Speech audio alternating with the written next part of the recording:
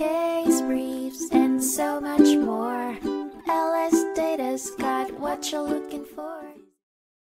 In 1986, a tug-of-war over the legal drinking age brought the state of South Dakota and the federal government into a courtroom face-off in what has now become a landmark constitutional case.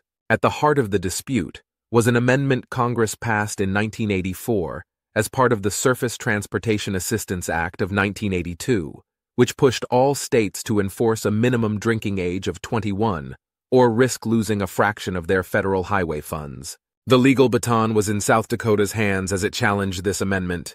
Contradicting Congress's stipulation, the state cited breach of its rights under the U.S. Constitution's 21st and 10th Amendments, which it believed granted clear authority over alcohol regulations within its borders. However, the federal government, standing on the grounds of the spending clause, made it clear that it had just as much stake in the game as the state, leveraging its mandate to address nationwide concerns like alcohol-related problems and drunk driving.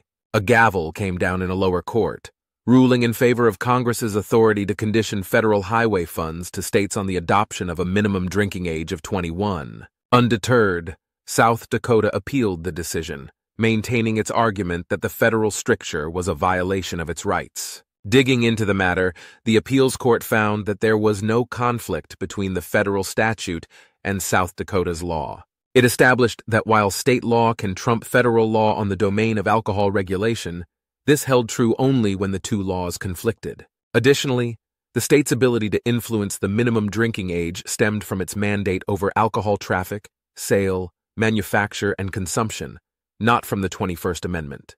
Without a solid conflict, the court declared that Congress was within its rights to condition funds on specific regulations. Siding with the lower court, the appellate court affirmed the dismissal of South Dakota's complaint.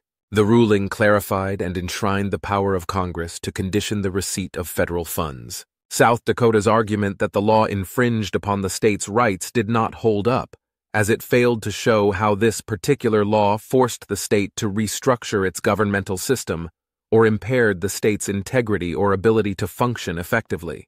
The case effectively became a landmark decision, setting precedents on federal funding, state rights, and, much to the relief of parents nationwide, the drinking age.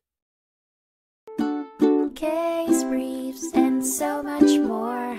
LSData's got what you're looking for. Visit lsd.law, elevate your mind. Leave the stress of class.